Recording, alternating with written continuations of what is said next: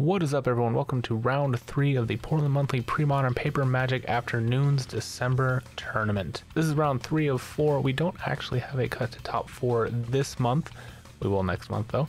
So we're really just taking the best of the best tables. So without further ado, let's jump into the games. First up, we have Chris on Golgari Oath. Yes, not your usual green-white Oath deck. This one's splashing a little more into, I would say, the rock territory. Yes, you have your Terravores and your Oath of Druids and Mulches and Mox Diamonds and all that stuff, but we're also running a lot of interaction, more so than a usual Terrageddon list does.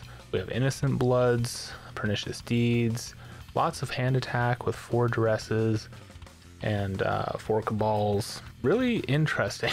A couple of Chainer's Edicts, or a Chainer's Edict and a Vendetta, it looks like. And then also running some Gameskeepers, which if you're not familiar is a 4-drop. Whenever it dies, it's basically another Oath, but in a creature form, that's a 2/2. Also a Phyrexian Tower, it looks like, to get that sacrifice going for Gameskeeper and get that little extra burst of mana as well.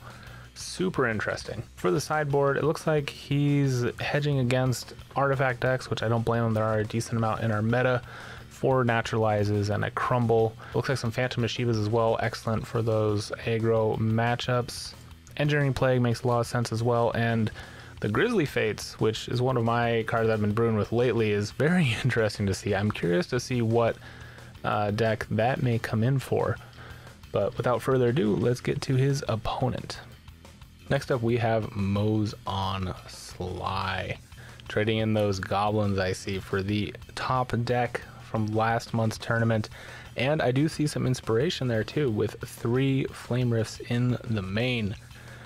Hey, if it worked out so well for last month, why not this month? And other than that, it's looking like a pretty standard Sligh list. I see the Phyrexian Furnaces in the side. Makes a lot of sense. We got a decent amount of graveyard focused decks here in the meta.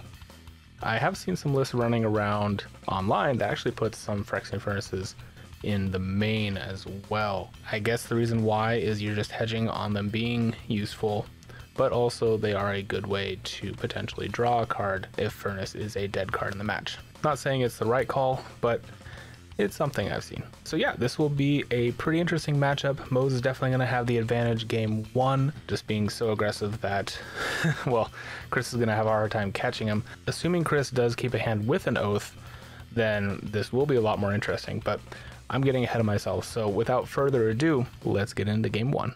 Game number 1, here we go.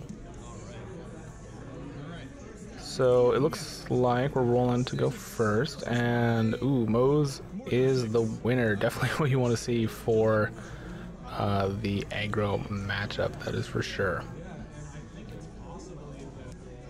Again, guys, I'm gonna apologize for the little bit of camera shake and the glare that's been prevalent throughout these videos. I got plans.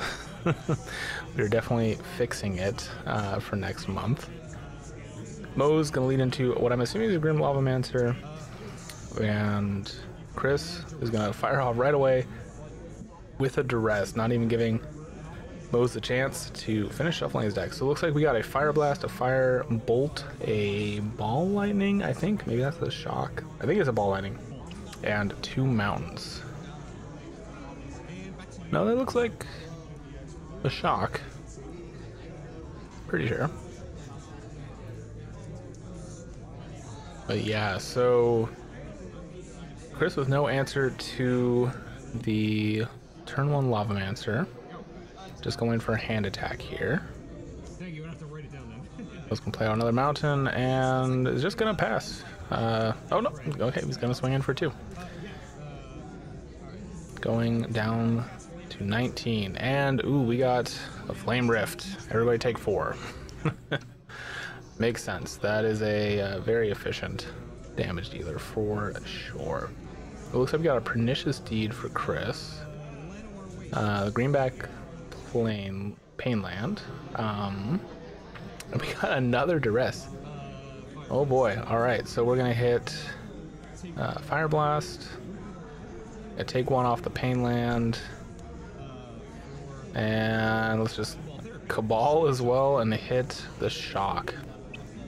Okay, well, Chris definitely came prepared with hand attack. But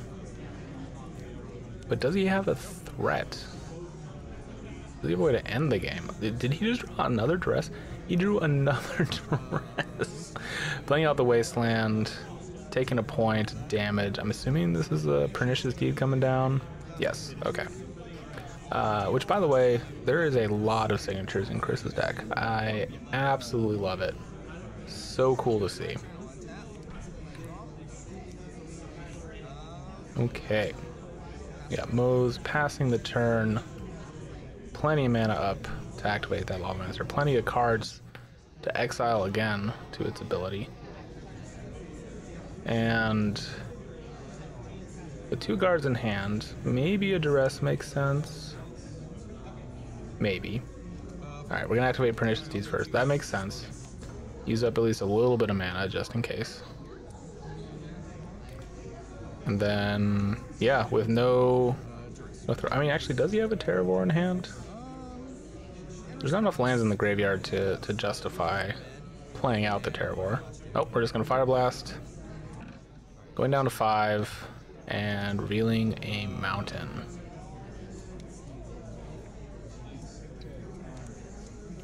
Oh, and another Flame Rift, taking Chris down to 1. This is not good. Literally any burn spell off the top is going to be good enough for Mo's, and Chris can only pass. Getting a little flooded there, it looked like. And Mo's, what do you got? Don't slow roll it. I believe that's another... Or is that a Jackal Pup? I don't know. Whatever it is, it can do more than 1 damage. Does Chris have an answer? He does not. We are done with game number 1.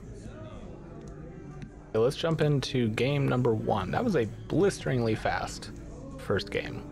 But when Sligh's got it, Sligh's got it. Chris definitely kept a hand that was a little more reactive. So we'll see if he can hold on to something with a bit more of a threat, a bit more of a clock, or at the very least some blockers for those aggressive creatures that are in Moses' deck.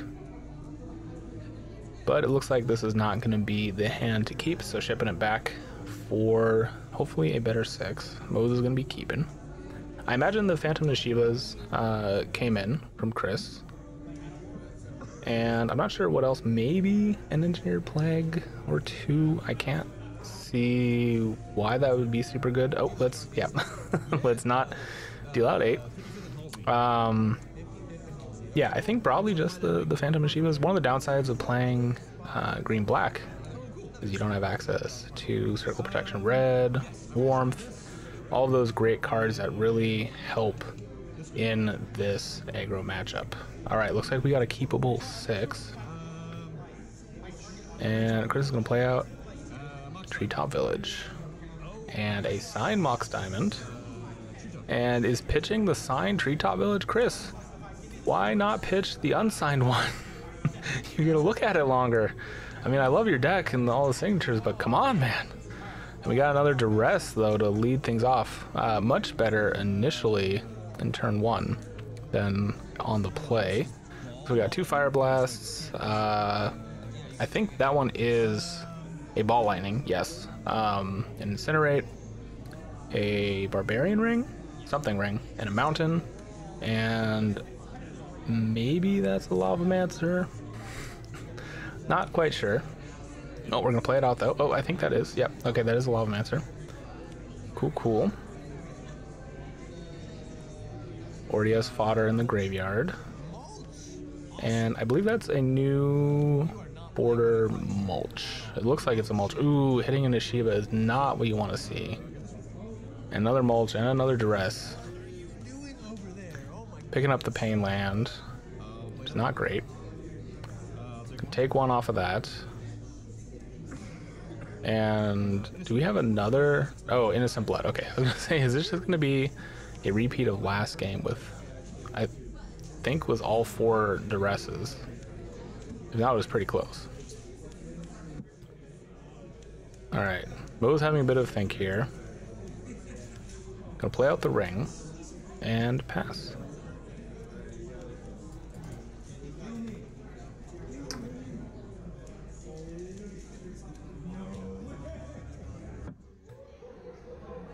Alright, Chris, just giving a quick look through his graveyard. I think there's a Terravor in hand. No, was going to animate the Treetop Village. Very dangerous against 2 open red and immediately incinerated. That is unfortunate. And is going to play another Painland, which is also unfortunate to see, and pass the turn. Mana fixing in Premodern hurts a little bit. Oop, and we got a Ball Lightning coming in. And just gonna hit for 6. That's gotta hurt. I think that's the old Legends art too, which is probably the best art. Gonna be honest. Also, I think the only one that's an old border. No, that's not true. There's also the beatdown art, which is still cool, but not my preferred. Legend just has some mystique to it too. Alright, looks like we're going to be casting out that Terravor, taking 1 off of one of the Pain lands, and passing the turn. Mo's asking how big it is. I think it's just a 2/2. Definitely a valid target for those blasts, but at the same time, that's 4 damage to waste on a 2/2 creature. Nope, might as well just use the shock he drew last turn. Alright. Oh, just gonna cycle a land here. Another sign land, very cool. And gonna pass the turn. Did he draw a wasteland? Probably could have played that, right? Oh, lightning bolt to the face. Going down to 9. Alright, Mo's with a Jackal Pup. Okay, we have a lot of pressure, being very open about the fact that he's got 8 damage in hand, potentially. Okay, that is a wasteland. Gonna come in and hit the ring. And I think Mose is gonna... He does have Threshold, right? Or he will... After, okay, so he's floating the mana, getting Threshold, and then activating Barbarian Ring to deal 2 damage to the player. Very smart play. Taking Chris down to 3. Oof, down to 2. And how big is that Terravor exactly? I think it's a 6/6. No, it's a 7/7 because of the Wasteland, right? Pretty sure. Ooh, thank you, Chris. The dice help. Yes, it is a 7/7. So a very big threat. Mo's drawing a mountain, which is also a very big threat at this point. Having that lethal damage in hand. Let's see. Is that a second Terravor in hand for Chris? I think it's a Thicket and a Terravor. Interesting. Alright, so we're going to swing in for 7. This probably makes sense. You want to get a clock. Taking a point, though, off of another Painland for the second Terravor. That was what was in hand. And Mo's needing a mountain. And gets a fetch land, which is just as good. Goes and fetches for a mountain. And domes for 4. And that is game number 2. Mo's cleaning it up in a 2-0 sweep. And that's going to do it, everyone. Thank you so much for watching. I regret to inform you we only have 1 more video this month. I'm going to try and get it done before the new year, but I also want to let you know that next month's PM videos, the Portland Monthly Tournament, are going to be happening a little later in the month, potentially not even releasing until next, well, February. The tournament for next month is happening towards the end of the month, mostly due to all the holidays and everything going on. So I'll try to come up with some videos in the meantime. I got some ideas. We'll see what happens to them. But in the meantime, make sure to like and subscribe so you don't miss any of the videos coming out. Thank you all so much for watching, and I'll see you next time.